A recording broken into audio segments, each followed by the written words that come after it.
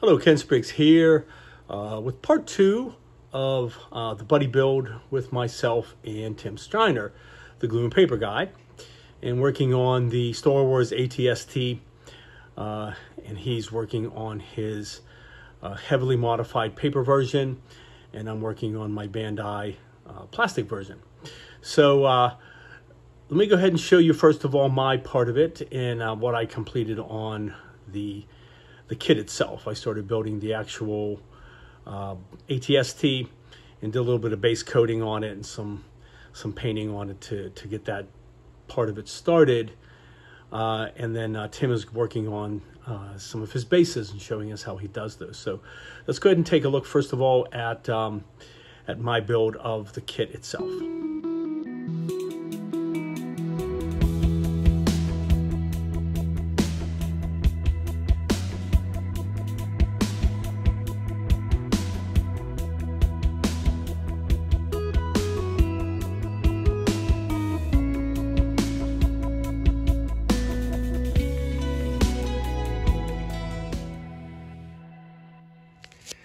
All right, so I put together the bottom part of the body, the centerpiece here, and the two legs. Quite a lot of parts in this kit. As you can see, a bunch of sprues. Some of them are very tiny. I'm really not going to go over showing you how to put it together because it's just follow the instructions, which is all I did. I'm not familiar with this particular one and I haven't built it before, but just follow the instructions, take out a couple pieces at a time, put them together. It does have some posable elements like the legs, because you got these extra pieces you can see. This whole thing moves up and down and it moves out, that kind of thing. So, which will be helpful because when I want to do something with one of the legs bent down going into the water and one of the legs still up on the ground, I can do that. And I can make it look like it's all falling apart and kind of in it. I want it to be kind of in a pose where it's starting to fall down into this thing and it's kind of cockeyed, that kind of thing.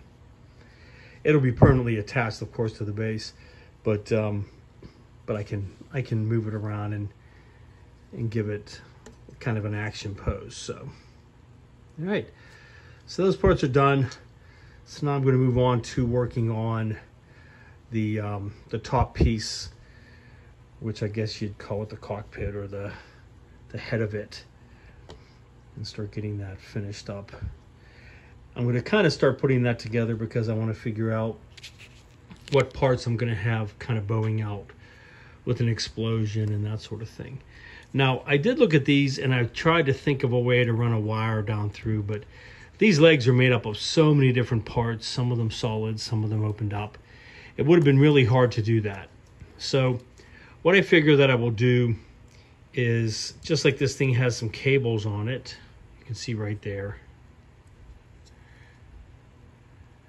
I'm going to make the wire, I only need really one coming down one of the legs. I can make it look like a cable and just blend it into the kit and run it down through the machinery and have it coming out. So that shouldn't be too much of a problem. I'll go ahead and get it together first, and then I'll start looking at that and figuring out what to do with it. So, all right.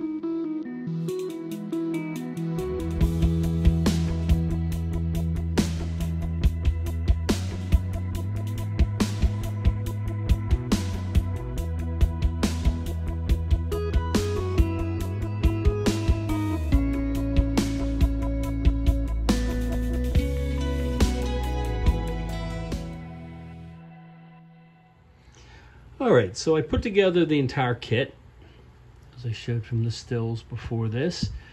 Now, I didn't glue it together because it goes together pretty easily as a snap kit. There were a few tiny little pieces that I glued on. Like for some reason they made, if I can find it.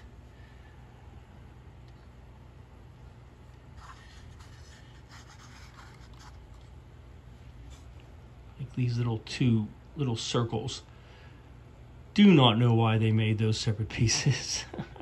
There's a little pin there. You got to press it on, and then that thing was so fiddly. I actually lost one of them, so I glued them on.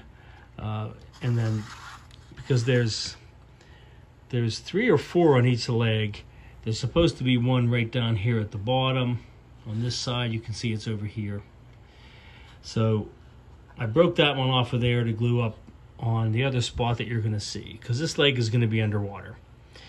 This will be the leg that's being submerged and falling down. So I figured I could just leave that one off of there. A few of the hoses I glued into place, but nothing major. I just snapped together Chewbacca and stuck him up there. He looks kind of cool. You got your weapons on the side and over here, and this big one right here. And a lot of these, like I said, are movable. Like this can move up and down. That's posable. These ones can move. The legs move. And there are also several options that you could switch out. So for example, here's the window shutters that are sticking up. There's other versions that are closed, that are inside. You have, let's see, what other options were there? Oh, the hatch on the top. You can have it sticking open, or you can have it shut, or you can have Chewbacca sitting in it. And certainly you can move the legs and that kind of thing. There's also some different, 2 different pieces that snap in here and over here. I guess the idea is that it's supposed to keep it solid. If you take it out, there's another one that doesn't do it. And then you can have it movable, that kind of thing. So, all right. But I wanted to get an idea of how the whole thing was going to look and how it's going to be set up and all that. And that'll give me some ideas to work forward as far as trying to figure out the diorama and how I'm going to have it all set up. Now, one of the things that, like I said, I want to do is have an explosion starting to come out. I'm just wondering, the problem is that these walls are pretty solid. Other than this piece here, these 2 panels, and on the other side, this whole front is one piece, and then the back is one piece. Now these are separate. This is separate. This little dome part is separate. I could have those like coming out and literally sticking on to the expanding explosion, which ironically I'm going to be using expanding foam. It won't be expanding, of course, when I put it in, but I can have it kind of bursting out as though it's just starting to explode, and maybe these are on the end of it and kind of cockeyed a bit. But I'll kind of play with that and see. But it's a cool little kit, for sure. I've never built this. And certainly, it's going to be painted and weathered. And I did watch the episode again, and they do lob a grenade in through one of the windows. So, but it's kind of falling down on its side when they do that. But I'm going to use a little artistic license. Now, one thing I did notice is that there are no logs over the water. So it was dark, and they kind of built some barricades out of logs on either side. So there was an opening coming down the middle where there was one of the water pits. And I guess the idea is that the water pits are usually pretty shallow. And so they show at one scene where they're down there digging and making it deeper. So this thing will actually fall down into it. And maybe that's why it was willing to step in the water. Well, it kind of goes to the edge, and then one of its legs slips off and it falls down in. So, but it gives them an opportunity to lob a grenade into it. So I want to kind of play with that and get an idea of how that's going to work. And it's also very dirty and beat up.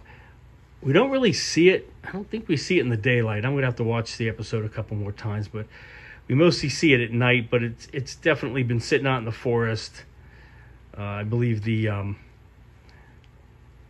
Imperial soldiers left it behind, and then these scavengers that live in the woods came across it or got a hold of it somehow. So they were using it to terrorize these villagers and steal their food. So it's probably been sitting out in the woods for a while and just kind of got rusty and messed up. Plus it has the glowing red eyes, which I'm definitely going to duplicate. So I think that'll be cool. I think it'll be neat with the idea with the glowing red eyes and then the beginning of the explosion coming out.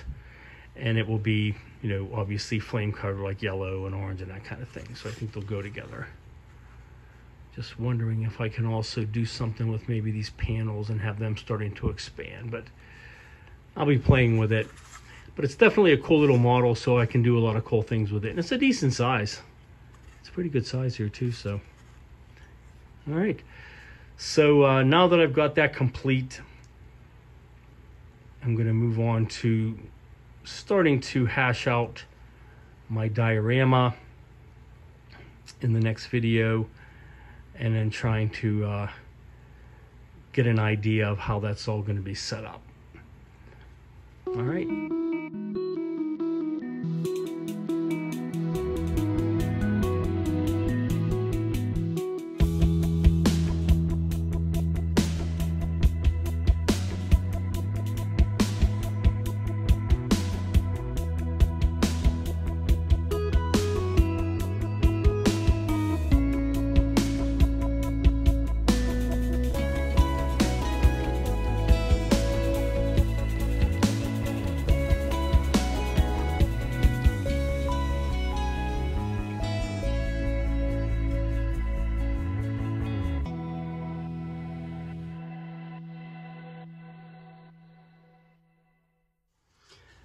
All right, so here's a base coat I went ahead and put onto the ATST. So I decided to do that first and just get some general painting done before I do any kind of modifications as far as explosions or lighting. Just so I'm not going back and doing it later, I just think it's better to have it on first. So I first put on some dark gray over most of it. I put it on kind of patchy, as you can see, because I wanted it to be a little bit spotty because the thing's old and it's been probably sitting out in the woods for a while. So it's going to get weathered as well and be a lot dirtier. Then I went back over it with the sky gray to lighten it up a bit. And then in the end, I just went over with some flat white and ended up with the look that I have now, which is just kind of a gray, which is what it is generally. I left the darker up inside where it would get a lot more dirt, and it's going to be weathered a lot more, by the way, too. So, all right. So now that I have it where I want it to be for the base coat, and I didn't do anything on the inside at all. The inside is not going to have any kind of detail that you're going to see. I'm not going to have it visible. You're going to see some red lights for the windows, and then I'm going to have some of these parts coming away for the explosion part. But for the rest of it, you're not really going to see the interior. You're not going to see any figures. You're not going to see anything like that. And then the whole thing's going to be weathered, and I'm going to do some rusting effects. We don't really see it too much. It's mostly in the dark, but it's obviously pretty beat and dirty. So I'm going to do a lot of weathering on it as well. So I may do a little bit of that just to kind of get the general overall look before I start taking parts back off. And none of these are glued on. I did not glue any parts of these on at all. It's all removable again. And it's okay if some parts are not painted underneath, that sort of thing. A few things I glued on, like the hoses.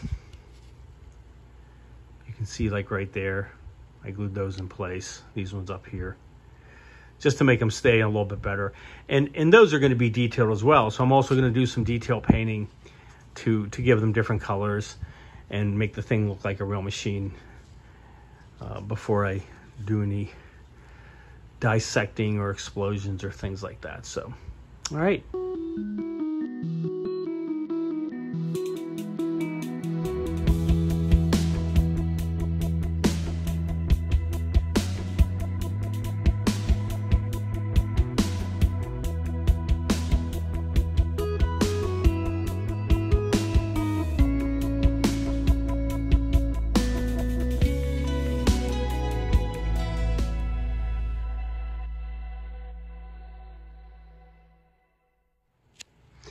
All right, so I used a little more colors on it to give it kind of a little more rusted look.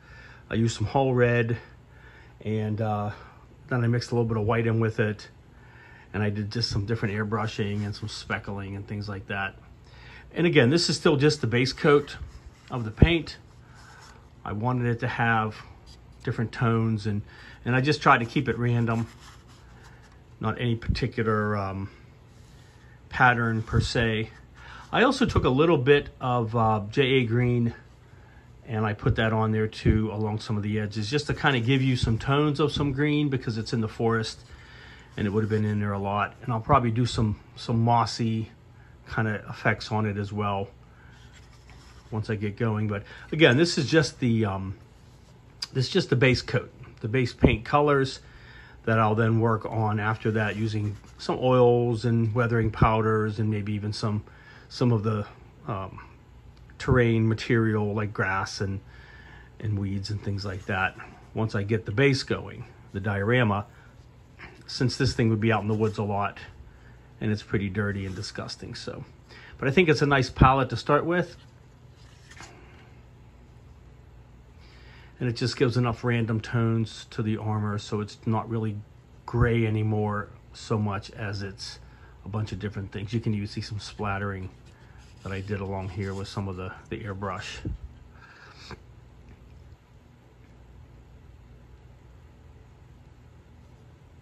All right, so one other thing I want to do just on kind of the base colors is I want to go back in with some other colors, and I want to paint up the guns and these ones here, and then like the cables underneath, things like that, just to give them a little different color. Maybe use some metallics and things like that to kind of bring that out as well, before I'm ready to consider the base coat just done for this at this point.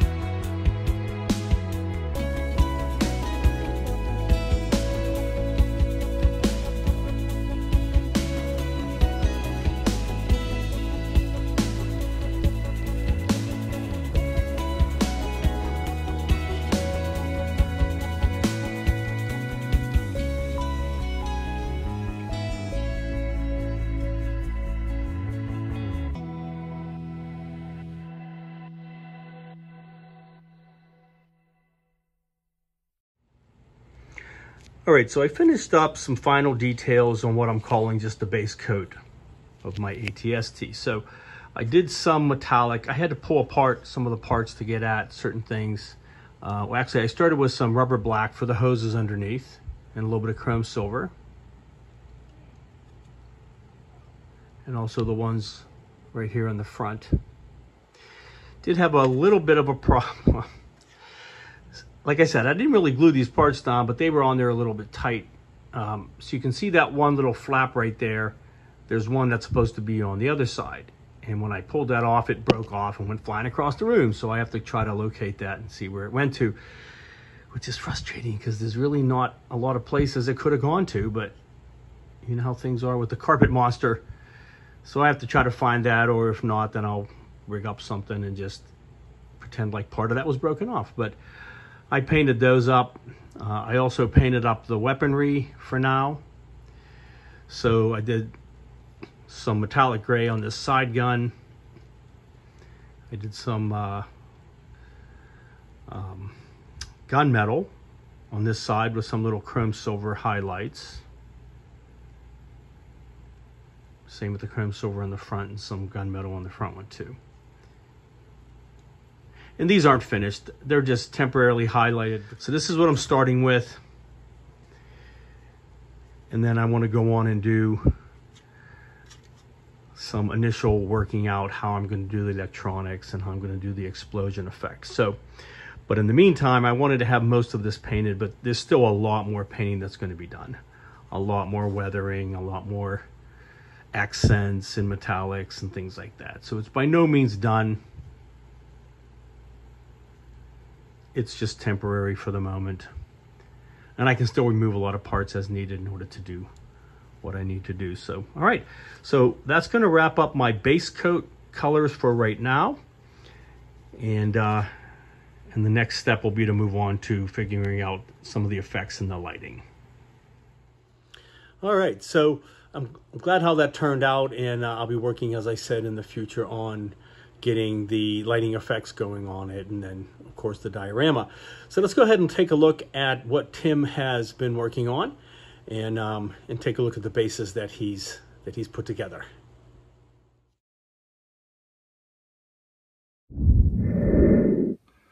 I'm the glue and paper guy. Today I'm going to tell you a tale of 3 bases. This is the first of several installments in my buddy build with my much admired colleague Ken Spriggs. Ken's history includes a lot of dioramas, so I've tried to rise to that mark. Recently been able to integrate my laser cutter into this whole paper modeling process, and that's represented here in a couple of ways. The ATST you see here is a test piece. This much done by hand, this much done on the laser, and his base done on the laser. He's pretty good, but the poor thing can't stand on his own. I'm going to try to rectify that in the next 2 revs. This, of course, is the original, and made by the gentleman who is SF Papercraft out of Japan. Excellent place for paper Star Wars patterns and some very nice stuff that he's done on his own. So, the tale of 3 bases. I needed to support this because I'm not going to get rid of a pretty little thing like this. So I've detailed this and made foot pads for it on the laser. This guy is straight up terrain, just like you'll see in hundreds of train modelers examples. And this was the first thing I ever actually cut with my laser cutter. We'll get a closer look at each of the 3 of these, and then I have some slideshows of the process of the construction, shots of the laser, shots of the progress of the terrain. And in subsequent episodes, we'll talk about how we build this guy. Obviously, this go-round, I'm starting from the bottom up, so I have this much of him from here to here. Designed and some test cuts made. Let's take a closer look at these bases one at a time from above. We'll go through a look at the construction process for each after that. We've got a lot of heroes in this maker game. Adam Savage is one of them. He asserts that he builds things 3 times. Apparently that's something that I do as well. By the time I've done, I will have built a test, and I will have built a final, and then arrange the files to create the thing as a kit, purely to satisfy myself, and the third will be much smoother and better than the first. Since I'm going to have 3 of these, I have to put them somewhere. This is the simplest of the 3 bases. It's dramatic, it's effective. This is the first material I ever cut with my laser cutter. The resolution of the image is somewhat low because I made it so large, so there's jaggies here. But the jaggies are not necessarily off theme, so I haven't struggled to sand them down, although you could. This is so this is mat board. This is foam core. That foam-filled paper that they make school projects out of. I painted an example of this foam core with another material, and the water in it warped it and ruined it. The paint that I used here was straight up Home Depot primer paint, and there was enough black and enough red to get this marvelous dark, almost malevolent tone. I don't know if it comes through very clearly on the video or not, but it's dramatic as all get out in person. And we detailed the back and put a bit of a base on it so that it could stand up and was believable from all angles. The second of them is a straight up homage to Ken Spriggs, who's an expert at dioramas. I used the inspiration of a series of folks on YouTube to understand how to do this. And quite honestly, I'll give myself an 8 out of 10 on this puppy. The idea was to have a dry wash, because I didn't want to do a lot of grass. And I wanted to do the rocks, I wanted to add some terrain, and we have these goofy little scrub trees. This is made from the paper clay that Interstellar Modeler first suggested. If treated well, it's an excellent material. It doesn't stick to half the things that you want to stick it to, so you almost have to assemble it separately, let it dry thoroughly, and then glue it into place. This happened, it was a combination of things that happened here. Straight up painting the rocks, you've seen that 100 times on YouTube. That was the first one, that was the second one. These are the best because those are the last. And I glued the rocks in kind of where I imagined the water would push heavier material. Again, a base on the bottom. I was less worried about the foam cover on this one because, you know, you pretty much can't see it anyway. The complex base is base number 3. And I almost ought to move the camera angle. I don't think I'm going to bother here. My little friend is a beautiful thing, and I love him, and I will not let him go. But he's also not capable of standing on his own. And while strong, he's fragile at the same time. So he needed a way to stand himself up. I could have done that better if I'd looked at my reference more clearly. I did not. So I invented it out of whole cloth. The movie miniature was propped up probably for auction by something that went out and went under the thighs and held it up by the thighs. This simply circles my goofy bottom on him. The filming miniature actually has that bottom on there, but I promise you that there's no Chevrolet bow tie on it. It just looked like a motor to me, so I made it into a motor because I could. These base elements here are laser cut, just freeform shapes laid out and then cut. Wooden pole with some scrap parts from the assembly of the ATST in there to hold it up, and some dowel rod. Squared up as nice as I could, and filled with a little CA to hide the grain. That's the money part of the thing. The true nerd understands that says AT-ST in the Star Wars script. And this is a tiny version of the PNG used to create this. And that's dramatic as all get out in person too. I mean, it's really strong. The laser doesn't do a very good job at this level because the line is so thin it doesn't cut through this material. I could probably do more if I handmade the shapes. So what I ended up doing is utilizing the layering that paper naturally has and making it into more or less an engraving. This could have been engraved with the laser. I'm not sure what would happen if you applied that much energy to paper for that long. A laser cutter is a thing you're careful with because it can indeed catch materials on fire, and it will.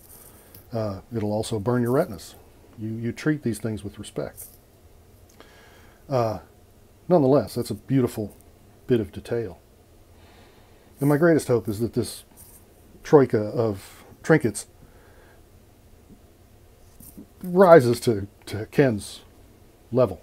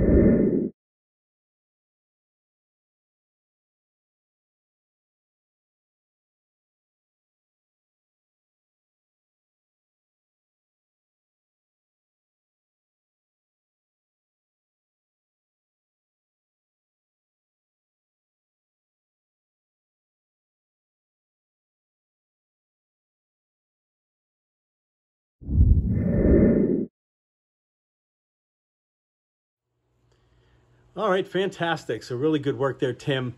I think that turned out really great on all of your different bases. Certainly a different approach to each of them.